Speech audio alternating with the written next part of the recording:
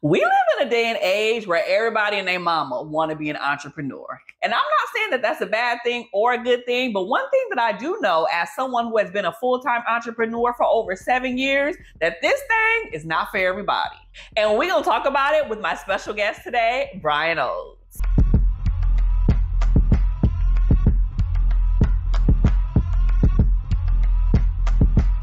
Hey everybody, welcome back to another episode of the Kiaundra Jackson Show. I am your host, licensed marriage and family therapist, Kiaundra Jackson. And per usual, we have a great show for you today. Brian and I have had so many long conversations about purpose and entrepreneurship. And baby, I had to spin the block and bring y'all part 2 because Brian has been on our show before. So if you don't know, Brian is one of my good friends, but he's also the founder and the creator of Black Speakers Rock, which is an amazing platform for new and emerging speakers. So if you are one of those people who want to step up your speaking game, that is the platform to join. I think there's over like 20,000 members on this platform, and he's really passionate about so many things, but we have been on this entrepreneur journey together for a while now. And honey, when you are in the business and entrepreneur space, you need a friend, you need a business bestie who is going to hold you up, because the mindset that you have to have in entrepreneurship to keep going during the times where you want to quit, to keep going when things are not working out, to keep going when the revenue is not there, is a whole thing. And so Brian and I have been on this journey together. And so today we are going to talk about the mindset that you have to have, and amongst some other things, as an entrepreneur to be as successful as you possibly can. Because I personally believe that not everybody is meant and cut out for this, but then there's a whole bunch of people who are in a 9-to-5 who are supposed to be entrepreneurs, whether that is part-time or full-time. So please allow me to welcome to the show, Dr. Brian Oates. Brian, welcome to the Kiaundra Jackson Show. I am so excited to have you here. You have no idea how many gems I know you're going to drop. And I'm so excited to introduce you to my audience because I know you personally, and we have been on this entrepreneur journey for a very long time. Yes, Lord. It's been crazy. I'm talking about, for me, it's been almost 7 years actually. And so thinking about this journey that we have been on together, just as entrepreneurs in general, I'm wondering from you, because you've been in corporate America, 9-to-5, you grinded and, did all of the things that you progressed. I want to hear from you, like, what is the mindset that you have to have in order to pursue your passion, and specifically like to pursue your passion if you desire to be your own like business owner or entrepreneur? Like, what does that mindset look like, and what does it have to be before you even start that journey to begin with? Yeah. So, same with you. I think, when I launched my company, Black Speakers Network, that was in 2016. And I think that, my mindset at the time was certainly to kind of escape the 9-to-5 grind, as you mentioned, but it was also, it wasn't just that. Like, I really wanted to impact the speaking world, add diversity, to amplify Black voices. And so that's something that kind of operated behind the scenes. But my mindset has continuously evolved, because one of the things that was most important to me, just growing up as a Black man in America, from not a pedigree or going to the best schools, like, my focus was on survival. It wasn't on like changing the world. It wasn't on trying to cure humanity's woes. Like, I wanted to, not get my car repoed. I wanted to make sure my lights were on. I wanted to go to the gas station, swipe the card, and not get the little go see gas station attendant message on there. Like, all of those things were very much rooted in survival. So that's kind of like level one. And I think as first generation entrepreneurs, especially, some of that is actually healthy, because honestly, we can get really comfortable, I think, by not being as aggressive sometimes with our ideas, and just kind of letting them linger, versus doing whatever it takes. That doing whatever it takes mindset provides us with a sense of urgency that allows us to take action without being overly critical. And I think sometimes when people have too much money, when they're too comfortable, when they got too much education, it allows them to go a little bit more slowly. And so you're not able to grow at the scale that other people can. So first mindset was survival. Once I got past the survival stage, and now I was able to move on to kind of, hey, let's look more at impact. Now that the mindset shift to, okay, do I really like, what does success really look like for me in this specific domain? And for a lot of entrepreneurs, you can kind of get caught up into, in Kiaundra, we talked about this a lot. There are a lot of really sexy vanity metrics out there to chase that really have no impact on how successful you actually are. And that could be everything from how many followers you have on Instagram to, how many pictures you're taking and stuff like that. But at the end of the day, it's really boiling down to, is your business profitable? And then is that profit actually fueling a bigger picture? Because most of us, we can have companies that are doing revenue, but just because you're doing, and this is another sexy thing we chase, like everybody wants a six-figure business. Well, just because you have a six-figure business doesn't mean you're living a six-figure lifestyle. And honestly, even a six-figure lifestyle, you're in LA, I'm in the DMV, six figures, like $100,000 by itself doesn't buy you much. Like, please break it down. Let the people know. It does. Because there's also this difference of like my business making six figures and like me as a person of my business making like that's two different things. And I don't think people really understand the differences between that, because people just throw off these 6 and 7 figure numbers and sending screenshots of their PayPal and their Venmo. And it's like, girl, you're not pocketing that money. You're not taking it home, because taxes are real.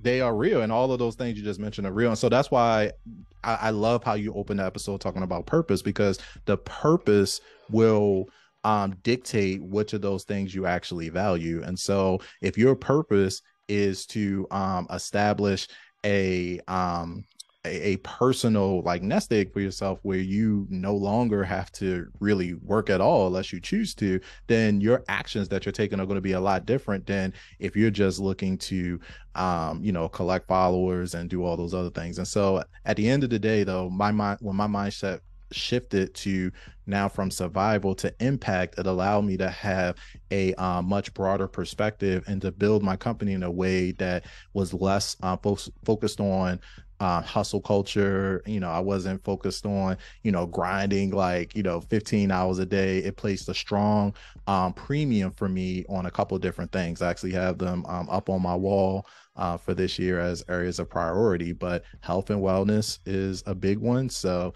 getting to the gym a couple days a week, being more mindful of the things that I eat, balancing how much time I actually am spending working versus how much time I'm actually spending with myself or family or just things I enjoy, staying in therapy, creating intentional breaks in my yearly routine to allow myself to recharge. All of those things had to become very important because you can't pour from an empty cup. And so that kind of changed immediately. And so what that meant for me is that while other people, and this, Kiaundra, I'm coming from the speaker world, a lot of speakers will kind of start their journey and their purpose isn't, and not to say they're not interested in impacting people. That's not the truth. That's not the case. I think most people are, but they're focused much more on like vanity, like ego. Like, I just want to be on stage. I just want to, fly. I just want to speak. I just want to, be recognized for my expertise, and you should. But when that starts changing from just like survival and ego, then you're able to start thinking about, okay, well, how sustainable is this? Well, for most people, being on a plane 100 days out of the year isn't very sustainable. You can get burned out really quickly, and if that's your thing, that's great. But again, establishing what that means, and that's always been a constant fine tuning that I've had to do.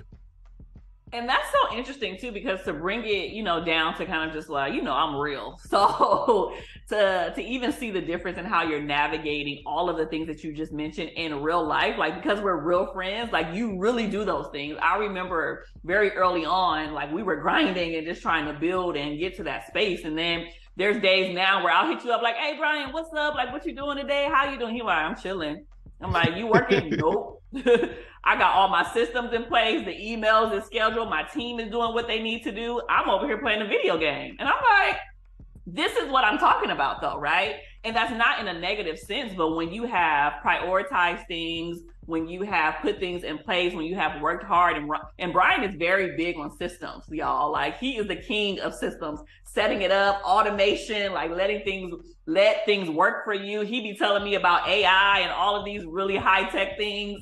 And I'm so thankful to have someone in my life who understands that it's not just about working, but it's about like living your life within that context. And we don't want to look up a year from now, 5 years from now, 10 years from now, and be like, we worked so hard that we didn't get a chance to enjoy the fruit of our labor. I want to hear from you. What is the number one thing? The number one thing, if you can tell anybody who's currently an entrepreneur, like what is the thing that they need to do, or personality trait or whatever that they need to have in order to sustain being a successful entrepreneur or business owner? Yeah. So to me, I think the number one thing is most entrepreneurs, the thing that they're lacking, I don't think most people are lacking creativity. I don't think most people are lacking. Sometimes people talk about fear, but I actually don't even think fear is a big thing, because when the motivation is clear and we believe, the thing that we're going after is possible, fear doesn't really matter as much. The number one thing I think people really need to embrace is something that's kind of boring, but I think is going to serve people really well. And that is getting organized. And I'm saying that because, this, we're recording this, episode right now. I can't imagine how many steps that went into, I do know some of them because, I was part of it, but, you had to write email copy, you had to get an assistant, you had to get a calendar tool, you had to make sure the calendar tool worked, you had to go buy equipment, lights, you had to, test all that stuff out, make sure it worked. Even after the episode is done, it still needs to go somewhere, you need to track the analytics on that side. And so I think, when people say, the best idea, the best ideas are worth the most amount of money. And I'm like, ideas are essentially worthless. The people that get stuff done, the people who can execute, are the individuals who are actually going to see their purpose through fruition. And you can't do that unless you're organized. Now, if you're not a naturally organized person, I think the number one thing to do is to essentially get somebody in your life who is, and make sure that that person understands your role, make sure they understand what your business, what you are looking to accomplish, and get that person rolling right beside you to make sure nothing gets dropped. But ultimately, you need to be the person that keeps a tight calendar. You need to be a person that can create a task list. You need to be the person that can get an Excel spreadsheet, put something into a project, manage it, and get it over the finish line, because everybody else that's talking about writing books or speaking or starting businesses or creating a service, we could talk about stuff all day long, but nothing happens until it gets into your actual calendar, and either you do it or you got to delegate it to somebody else to get that thing done. That would be the biggest thing, I think. Woo, I did not expect you to say that. So being organized, it all makes 100% sense. I think that if you're not organized, especially as an entrepreneur or business owner, you will literally shoot yourself in the foot and you will not be able to advance or go any further, to be honest with you. So thank you for bringing that to the forefront, because I think that's something that we don't talk about enough.